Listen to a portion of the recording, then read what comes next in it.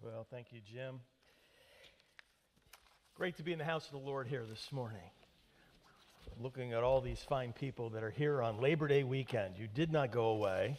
You stayed here, and I just love that. We're all here together. That's just great, isn't it? It's hard to believe that it's already Labor Day. It's already September. Can you imagine? I just really haven't adjusted. But I know as this morning I was up early, and as I looked outside, I noticed just how dark it was, and I thought to myself, it's definitely not June anymore. It is really changing, and it's changing quickly. However, if you love summer, you'll be happy to know that it's 90s all week long and very high humidity, so have at it. I can't wait for winter. Anyway, take your Bibles this morning, would you, and turn with me, please, to Mark chapter 6. Mark, the 6th chapter. This morning, we're talking about putting our needs in perspective. And this morning, as we're dealing with this passage, we're actually in kind of a part 2 as we've been looking here at Mark chapter 6. In the first part of this journey here in dealing with the needs of others, we were addressing the situation that takes place in verse 33 and going on down through 44, and that's known as the feeding of the 5,000. And we would understand that to be 5,000 men and many more thousand women and children that Jesus fed there. And what Jesus was doing is so unique because we pick this up where the disciples have gathered with Jesus in verse 30 of this passage and reported to him all that they had done and taught. And he said to them, "Come away by yourselves to a secluded place and rest a while."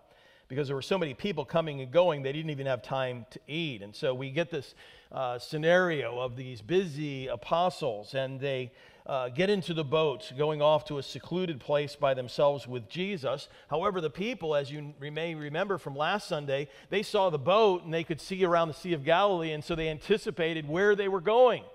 By the time Jesus steps out of the boat onto the shore, there's thousands of people waiting to hear what is going to happen. And the disciples, after time went by, said, "Jesus, turn to these people, please, and send them away so that they can go out into the villages and find something to eat, and we can get some peace and quiet." And Jesus says, "You feed them something." And they thought to themselves, how in the world are we going to be able to feed this many people? And Jesus does this tremendous miracle, and Jesus feeds all of these thousands of people, including the opportunity there to feed them. And there's 12 baskets left over. And someone pointed out to me that Jesus was the only one that didn't have some food that day. But here we are, we're looking at this passage, and it's interesting, but following this, we have the passage where Jesus walks on the water. And that starts here in verse 45, and we see that as we look at this, if you look at verse 51, he got into the boat with them, the wind stopped, they were utterly astonished, for they had not gained any insight from the incident of the loaves. So what we're finding is that these two passages are commingled, and Jesus is trying to teach a very, very important point. Would you stand with me, please? I want to read this passage of Scripture, starting there in verse 45. The Bible says, "Immediately Jesus made his disciples get into the boat and go ahead of him to the other side to Bethesda. And while he himself was sending the crowd away after bidding them farewell, he left for the mountain to pray. And when it was evening, the boat was in the middle of the sea, and he was alone on the land. And seeing them straining at the oars, for the wind was against them, at about the 4th watch of the night, he came to them walking on the sea. And he intended to pass by them. But when they saw him walking on the sea, they supposed that it was a ghost, and they cried out, for they all saw him and were terrified. But immediately he spoke with them and said to them, 'Take courage, it's I, do not be afraid.' And he got into the boat with them, and the wind stopped, and they were utterly astonished, for they had not gained any insight from the incident of the loaves, but their heart was hardened." Father, we ask that our hearts today would be pliable. And Father, we would be open to the teaching of our Savior Jesus Christ. May the word of God this morning penetrate hard hearts, for Lord, all of us seem at times to have a hardness to our hearts. Open our hearts today. Teach us your truths, I pray, that we might be more like our Savior, Jesus Christ. We pray this in his precious name. Amen. You may be seated. At this point in time in Mark chapter 6, the interesting aspect here is that the disciples are now recognizing their own needs. If you think back, you look at the passage that we dealt with last Sunday, and the Bible says that the people, as it was getting late, verse 35, the disciples came to Jesus and said, "This place is desolate and it's already quite late. Send them away so that they can go into the surrounding countryside and villages and buy themselves something to eat." There was no denying that the people who had come to Jesus for his teaching had serious needs. Now, the biggest part of their need was not physical, but it was rather spiritual. But this physical need was so great, they were so hungry, that it was perhaps blocking them from being able to concentrate and listen to the teachings of Jesus. And so we have a couple of different dynamics that are playing out here. The disciples are looking at the crowd and they're saying to themselves, send them away, and basically their concern was not so much for the crowd as it was for themselves. We need to understand that. That's an important component here. It wasn't that their hearts were going out to these people, not like Jesus, who the Bible says as he looked upon the crowd, he saw the crowd and he was moved with compassion towards them. That's not the same scenario in the hearts of the disciples. They just wanted to get a vacation. Can I hear that? I mean, just a vacation day. They just wanted to get away from the crowds. That's why they'd gotten this crazy boat and gone across the Sea of Galilee in the first place. There wasn't even enough time to eat, the Bible says, and it was Jesus' idea to take them from there and get them to this other remote area where they could rest.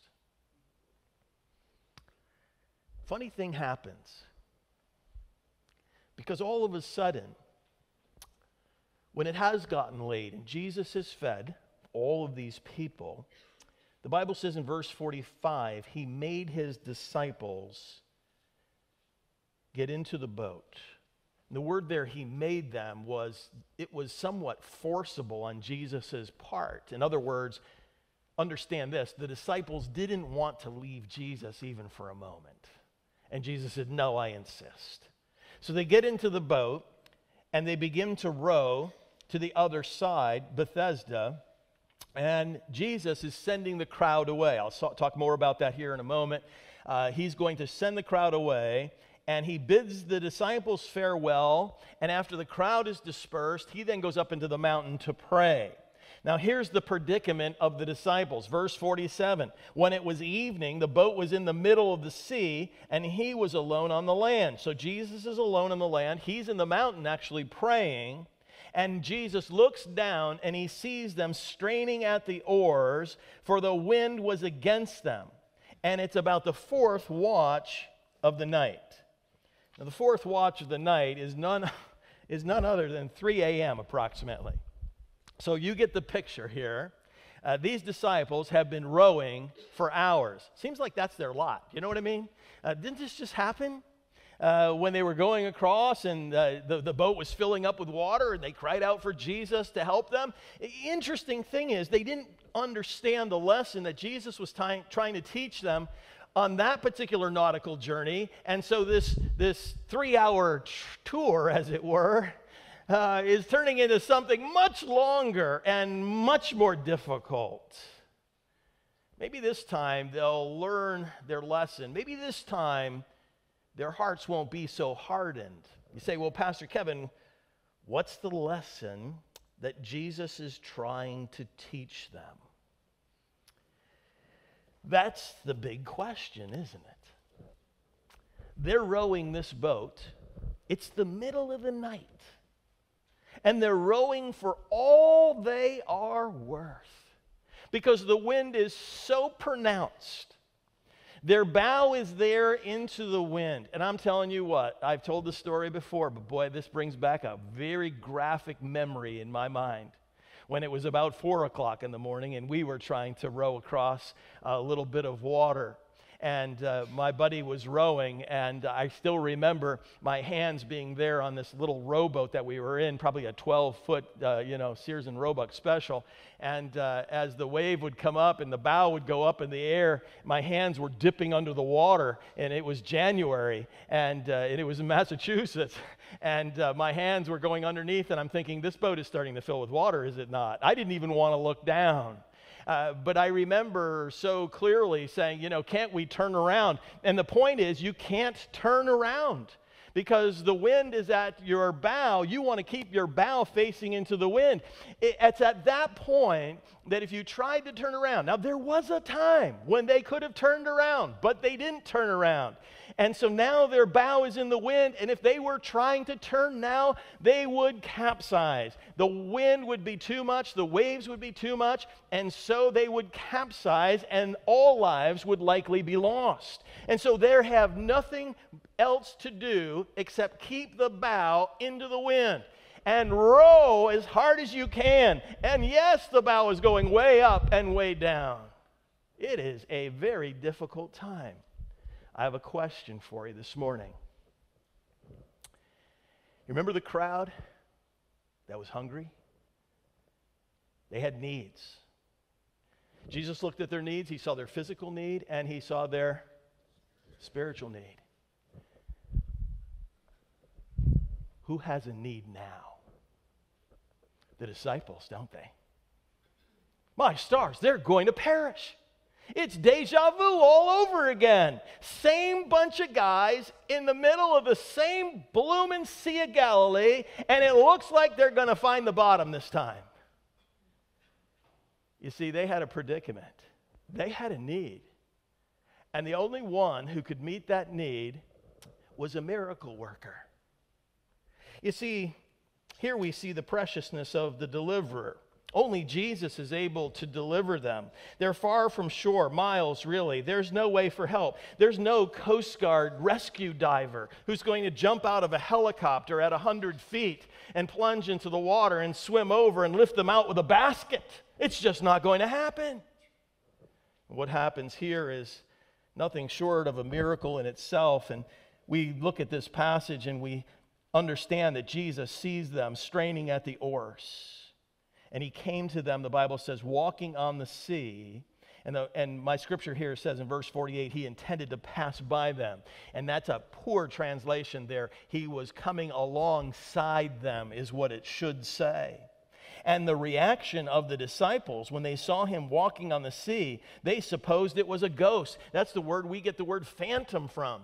They were thinking to themselves, what is this now that we're seeing? It's at this point that they recognize that it's Jesus. Jesus says to them, take courage, it's I.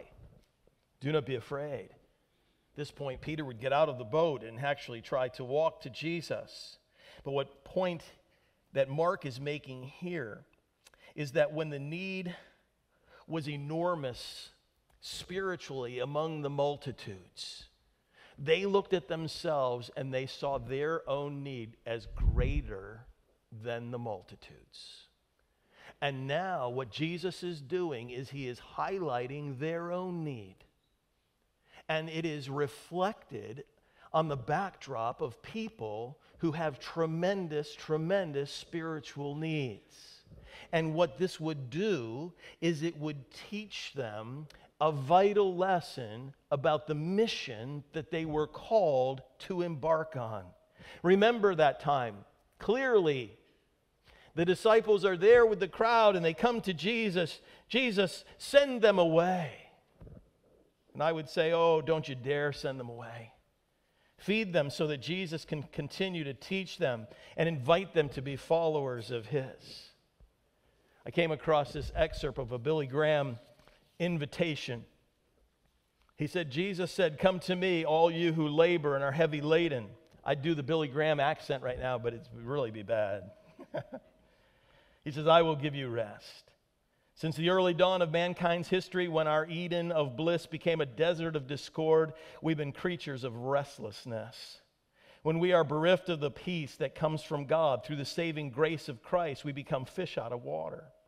Divorce, alcoholism, immorality are direct results of the restlessness of sin. This diabolical unrest has permeated our nation like a contagious disease and has become the underlying cause of domestic, community, and social problems. The basic cause of our national immorality is this spiritual unrest in people's lives today. Christ could solve the problems of the many celebrities who have made headlines because of their marital difficulties. If the principals in a domestic brawl were to accept Christ, not only would their sins be forgiven, but Christ would help them solve their problems. Psychologists schooled in the intricate workings of the mind are confessing that psychology is helpless to solve all of the mental and nervous disturbances of people today. Sociologists trained in the interactions of society are admitting that sociology cannot cope with the tremendous problems in human relationships. Political leaders point out the moral ills of America, but none of them seem to have an answer to the desperate need for a new moral integrity that would reverse the moral plunge that Americans are taking. Many political leaders privately admit that they are unable to cope with the seriousness of the moral dilemma. In my travels about the country, I've sensed unrest in almost every phase of our modern day living. This changeable, unsettled, roving, transient, sleepless, and fidgety spirit is due primarily to the restlessness of the human heart and its separation from the Christ of tranquility and peace. These insecure individuals could find spiritual peace and physical rest by surrendering their lives to Jesus Christ. The Bible says the wicked are like the troubled sea when it cannot rest, whose waters cast up mire and dirt. In the morning you shall say, oh, that it were evening. In the evening you'll say, oh, that it were morning. Deuteronomy 28. Every day I come in contact, he said, with mixed up, paradoxical men and women, rich people who are held in the grip of insecurity, intellectual people who have lost their way, strong people who live in fear of weakness and defeat. I long to take every one of them by the hand and lead them into the presence of the Savior, who said, come unto me, all ye that labor and are heavy laden, and I will give you rest. I love that last statement where Billy Graham said, I long to take every one of them by the hand and lead them into the presence of the Savior, who said, come unto me, all ye that labor are heavy laden, and I will give you rest. My friends, that's the words of Jesus as he offers that to the multitude. The disciples failed to grasp that message.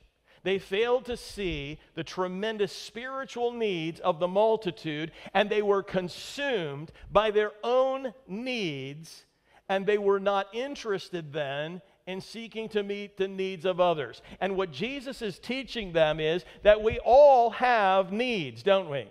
We all have this spiritual neediness.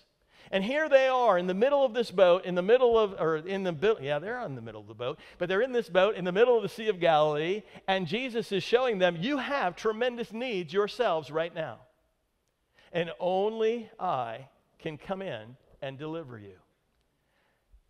And Jesus is the answer not only for the disciples, but for the world. And at that point, the disciples, I believe, come to understand the needs of the world. The predicament of man is well documented. And as I just got through reading, the predicament of man is so significant. Notice with me, if you take your Bibles and flip over to John chapter 6. John chapter 6 goes right in hand with Mark chapter 6. And it records some different elements here. We have in this passage of Scripture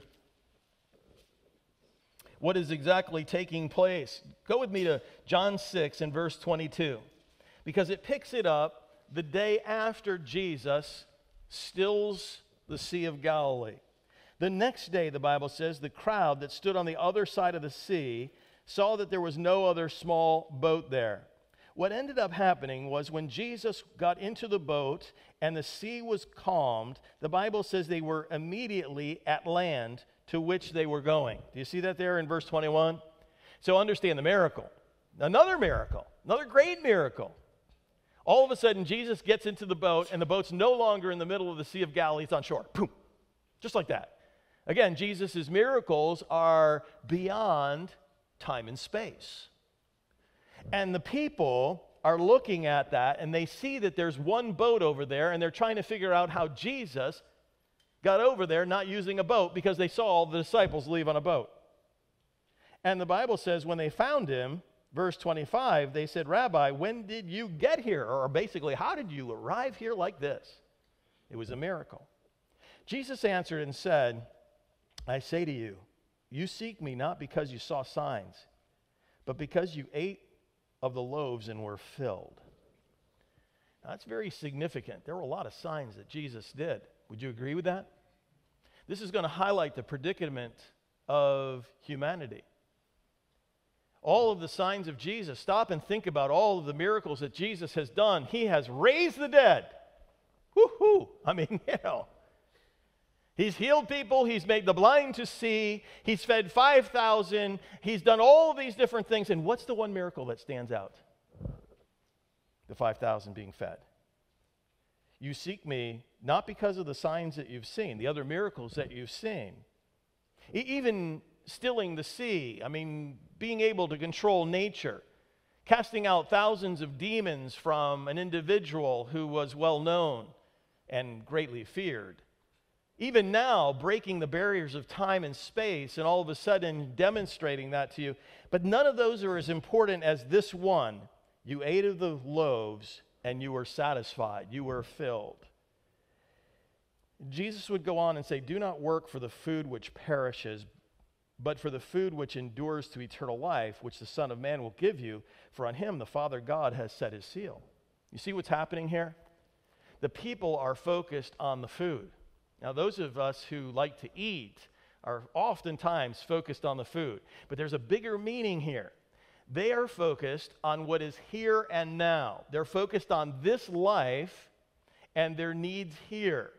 They are not thinking about their spiritual predicament. They're only looking at their physical predicament. Now, this is what you want to remember. This lifestyle that the people have is a subsistent lifestyle, meaning that every day pushes you one day further down the road. You don't have enough for tomorrow. You are totally subsistent, and you're dependent upon what you're doing today to be able to eat tomorrow. They don't have the lifestyle that you and I have. We're planning to go to the grocery store, and you're going to go and you're going to spend some money, and you're going to get everything that you need. They're not able to do that. They have to grow it all right there, and they don't know how it's going to be provided for them. In fact, they would go back and they would reference the manna that was received. Remember that manna? They're rejoicing about this manna because God gave the manna every single day. They were looking at it like Moses had given them the manna, and Moses had done that. And Jesus corrects them and says, no, God the Father gave you that manna. And I'm thinking to myself, yes, this is the same manna that you hated and that you complained about. Do you remember that? It's like now they're rejoicing. Oh, remember the good old days when we had all this great food to eat on a daily basis. And I just want to wring their little collars and say, wait a minute, read the rest of the story. You guys hated that stuff after time. They're looking at what Jesus has done. He made them some wonderful food, and they're thinking to themselves, wow, this is truly, truly incredible. So much so that they were ready. Notice verse 15 here in John chapter 6. They were ready to take Jesus by force to make him king. That's how fired up they were about being fed. They're thinking to themselves, let's make him king, because if he's the king and he can provide for us, we're going to be all set, and we're finally going to have our physical needs met.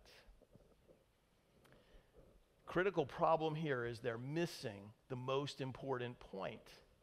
And that is their physical needs are small compared to their spiritual needs. And Jesus would say to them that in verse 27, do not work for the food that perishes, but for the food that endures to eternal life, which the Son of Man will give to you, for on him the Father God has set his seal. And they said, what shall we do that we might work the works of God? What are we supposed to do? And Jesus' reply is, this is the work of God. If you want to do the work of God, this is it.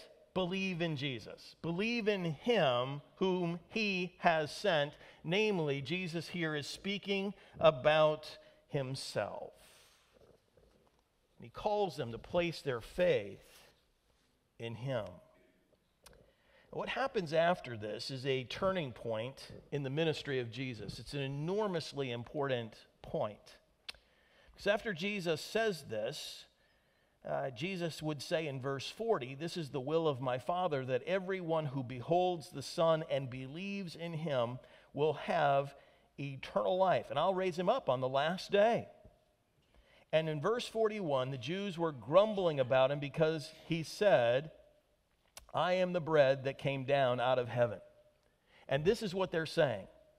"Is not this Jesus, the son of Joseph, whose father and mother we know? How does he now say, 'I have come down out of heaven'?" Do you remember who else said those same things about Jesus? It was the people in his own hometown. Do you remember? "What do you mean, put our faith in him? We've known him since he was just a little kid. He can't possibly have done all these great things. He can't possibly be the Messiah." See, as Jesus looked at these people, he recognized that they were a long way from placing their faith in him. And he said, "Do not grumble," verse 43, "among yourselves. No one can come to me unless the Father who sent me draws him, and I'll raise him up on the last day." There was no logic to it.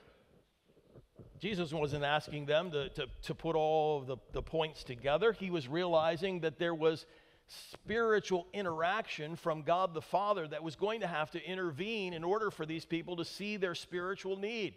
At this point in time, they are still invested heavily in their self-righteousness. They look upon themselves and they think to themselves, when they're condescending towards Jesus and saying, "Oh, aren't you the son of Mary and Joseph?" What they're saying is, "How can you possibly be the Savior of the world?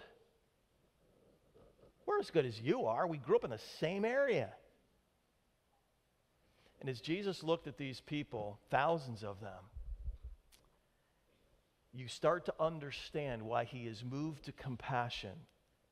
Because most of these people standing in front of him are refusing to place their faith in Jesus, refusing to place their faith in him. And their eternity will not be heaven, but rather it will be hell. And his heart is breaking over the needs of these people. You see, for those of us today, we need to lift up our eyes and we need to see that there is so much at stake. The world today needs to hear the good news of the Savior. Jesus would go on. He would speak to them in spiritual terms. He would talk to them about being flesh and blood, and you must partake of my flesh and blood. It's interesting that the Catholic Church, whose hermeneutic is always allegorizing things, chooses to take that literally. I have no idea why. But when Jesus taught that, people said, "What?" They missed the whole aspect of the spiritual.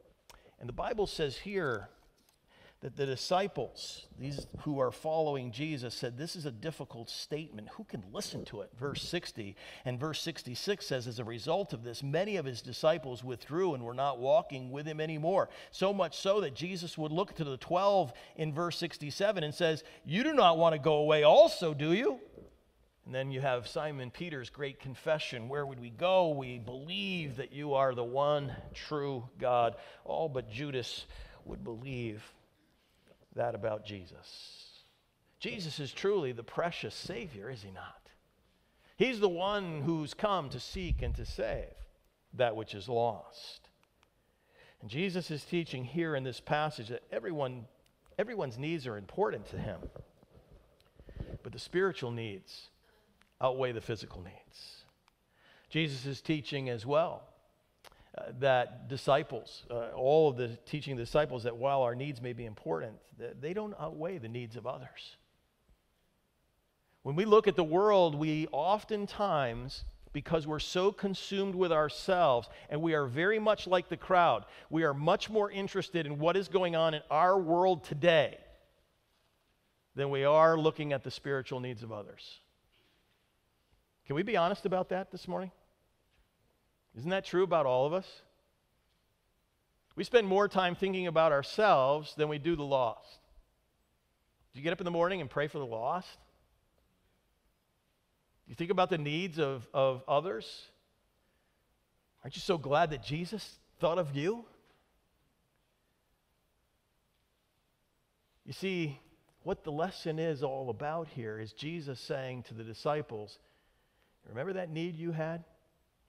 That scary night in the middle of the Sea of Galilee? I came and rescued you. And it's the same thing that needs to happen to the hearts of mankind. They need to be rescued from their unbelief. And while we all do have the needs, we've got things going on in our world, and there is no question about that. Jesus will meet our needs just as he gave the 12 baskets to the disciples. But understand that Jesus wants us to focus on the needs of others. Jesus demonstrates here an urgency when dealing with those who lack faith, because he knows the opportunities are fleeting. Thousands of people are before him. They are in this remote area, and he has the opportunity to do a miracle to feed them so that they stay there and listen to the good news of the gospel of Jesus Christ that can transform their lives. Is that worth it? Better believe it is. Especially in Jesus' mind, because what does Jesus know that we didn't know? What does Jesus know that the others didn't know? They had no idea that the masses would reject Jesus' teaching. They were interested in making Jesus king as long as he was going to put bread on their table. As long as it was financially sound. It's kind of the same thing now. We vote for people, well, what are you going to do for me financially? I mean, are you going to give me this? Are you going to give me that? I mean, can I get something here? Jesus knew that these people would turn their backs on him when he shares with them the spiritual reality that they need to come, cast off their self-righteousness, and place their faith in Jesus Christ and him alone. It's a big lesson for us to learn. Let us not be as the disciples were when Jesus finds them in the boat, with hearts that were still hardened towards the needs of others. Let's look at our own needs and be thankful that Jesus Christ has saved us from the penalty of our sin. Amen? And look at others who are in need and take the gospel of Jesus Christ to them. Let's pray. If you're here this morning and you've yet to place your faith in Jesus Christ, understand